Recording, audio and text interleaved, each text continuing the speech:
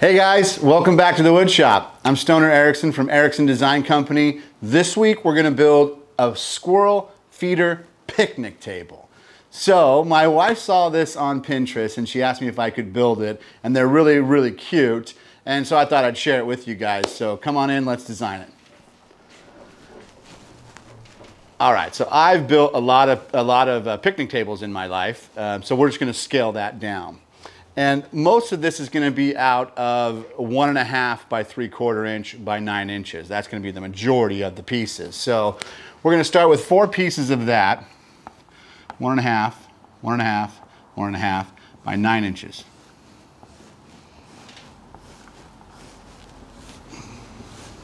Okay. Then we're gonna chamfer this edge right here on all the pieces just to make it look a little more pro. Now, we're gonna take a piece of 1.25 by 3/4 inches and we're gonna make our 45-degree legs. Okay, we're gonna do that on both sides. Then we're gonna take a piece of 3/4 by 3/4 and we're gonna make a ledger board that goes across it.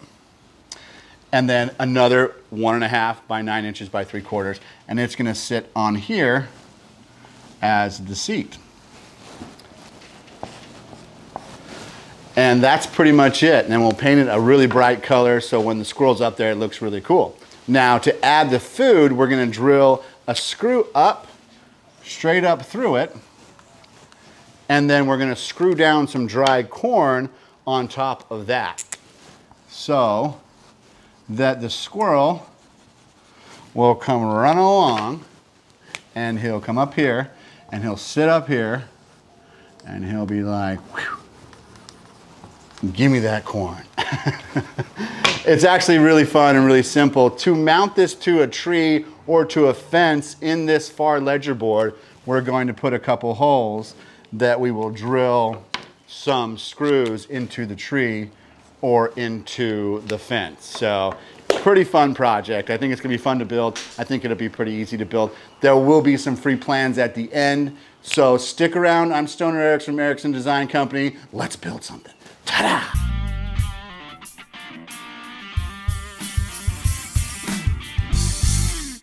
So I'm going to start by breaking down this piece of 3.5 by 3/4 inch pressure treated lumber. I want to use treated wood here because it is going to be outside and it'll last way longer. And I'm going to cut the tabletops at 1.5 inches.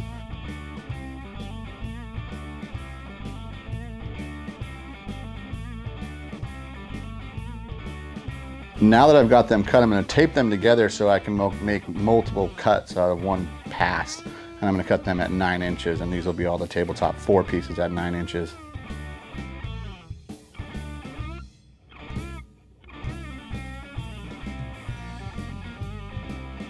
I'm going to grab the joiner and I'm going to put a chamfer in the edge. I'm going to bring the fence back to 3/4 of an inch, and I'm going to run these through and just take a little chamfer out. So this will make it look like a real picnic table scaled down, like a dollhouse or something.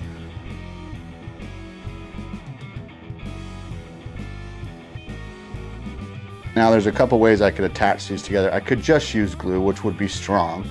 I could use pocket holes, which would be a waste of material. And I'm going to use the biscuit joiner.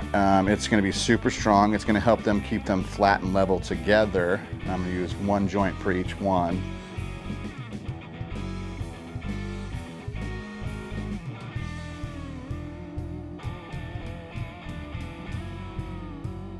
Now as I glue them up here, I'm going to put a little paper on the clamps just to keep the glue off the clamps. Optional, of course. I'll glue them up and butt the ends up against each other that don't have glue, just to glue them all at the same time.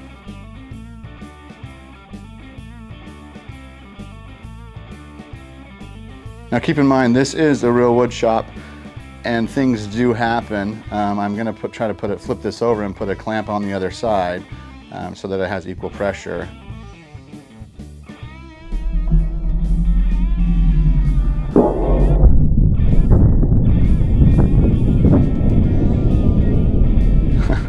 I always tend to laugh it off. That was pretty funny. So I'll just, don't worry about it, flip them back over and just slow down and clamp them back up again. But that's an example of that You see stuff on YouTube and it looks like, oh, they're so good at it. Everyone makes mistakes. We're just having fun in the shop. But now I'll put the top bar clamp on after I clean up the glue, and then I'll let this set for about an hour, and then the tops will be easy to handle.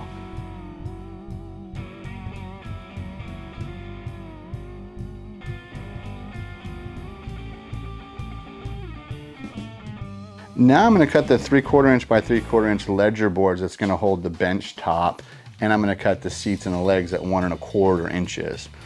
On the saw here, I'm going to cut the 45 on both sides, and on the actual saw, I made a mark where it goes. That way I can just slide it into it. I don't have to measure each piece. And I'll do the same with the ledger board and the same with the bench top. Just make a mark on the saw and then slide the piece into it. I'm going to cut a 22.5-degree angle on the ledger board just to give it that little bit more detail. Next, I'm going to use a scrap piece of wood and mark 3/4 in so I know where to lay the legs, and then stack them up like a cabinet, all the pieces together.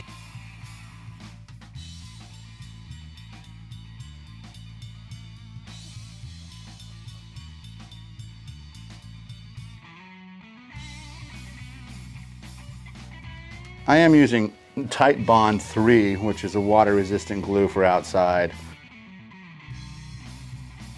Then I'll just put a little putty in the nail holes, and then I'll just rinse and repeat.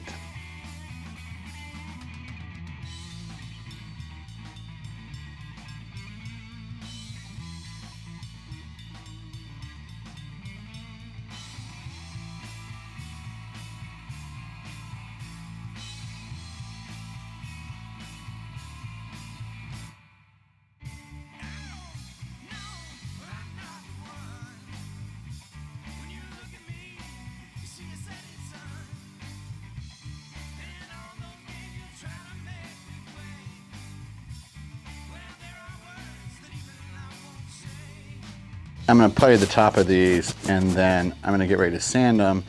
I'm going to actually drill the hole out where the screw is going to go. That way it's ready to go, plus the screw coming up from the bottom to hold the piece of corn. So all the holes are drilled before I paint it.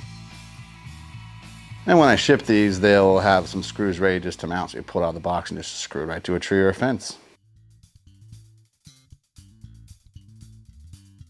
So here they are, the 4. We're going to get ready to paint these on the tabletop. So we're going to cover it with paper and kind of get it organized.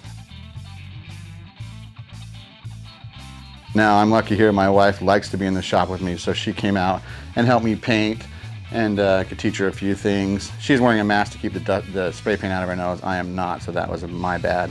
But she's very organized, and it's really a delight to have her in the shop. It's a lot of fun working with her out here.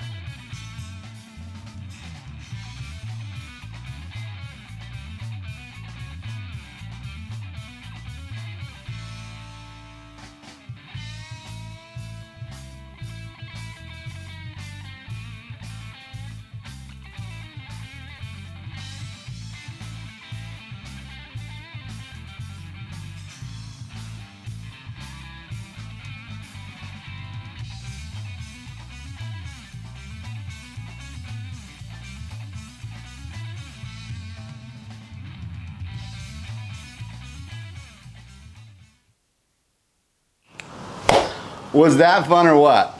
Super fun, super easy project. The reason why I painted them such a bright color is because you want to see them from far away, and they are like a little piece of art for your backyard. Make sure you don't hang it too high where you can't get at the corn, and make sure you don't hang it too low that your dog's gonna get at the squirrels. Now to add the corn is super easy because we have pre-drilled this screw in here. You just pop this down on top of it. Now I have seen a squirrel run away with the whole piece of corn before, so that could happen. You know, we've got some new swag coming out right here on Streamlabs. Coffee cups, get your Squirrely Stoner coffee cups, Squirrely Stoner shirt, and support the channel. We've also got a hyperlink to the music in this video in the description below, so check it out if you want to listen to some of that music. It's pretty rad. Also, right after this, there's going to be the 3D rendering and the cut list, so you can make this yourself. So watch that if you want to write that down and have access to that all the time. So I can't thank you guys enough for your support. I'm having so much fun in my shop, and I'm very grateful to be able to share it with you.